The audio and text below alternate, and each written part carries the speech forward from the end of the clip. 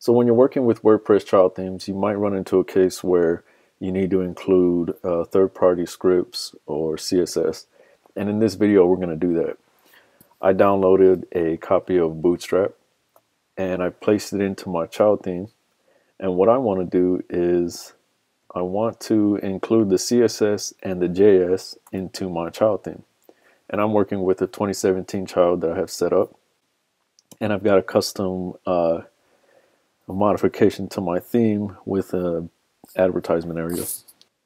So the first thing you'll need to do is go to your functions.php file, and you need to actually add the Bootstrap styles and scripts to this function here.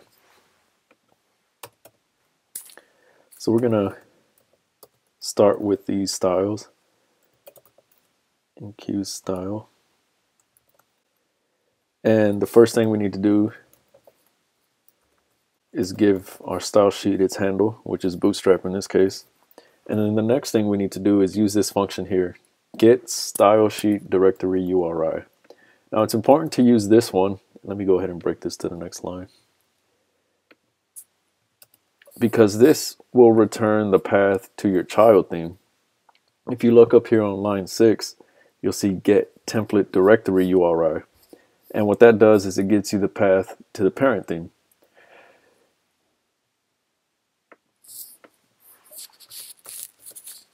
So now what we need to do is we're going to concatenate this function with some additional path information, and what we want to use is our path to Bootstrap, CSS, bootstrap.min.css, and then we'll close that out with the semicolon. And then I'm going to copy this whole block here, and I'm going to do the same thing, but this time I'm going to use script, because I'd like to include the Bootstrap JavaScript as well. I'm going to change this to JS and change this to JS as well. And then I'll save that. And let's just, oh, that is tiny. What happened? Maybe it included something in Bootstrap, just kind of messed our styles up. It's just an example, so we're not too worried about the design right now. It looks like I have no errors in the console, so that must mean that our scripts were included. As you can see here on this line, our Bootstrap CSS has been added to the theme. And that's pretty much how you include any kind of files in your child theme. And remember, it's important to use this function so that you get the right path and you don't return any 404 errors.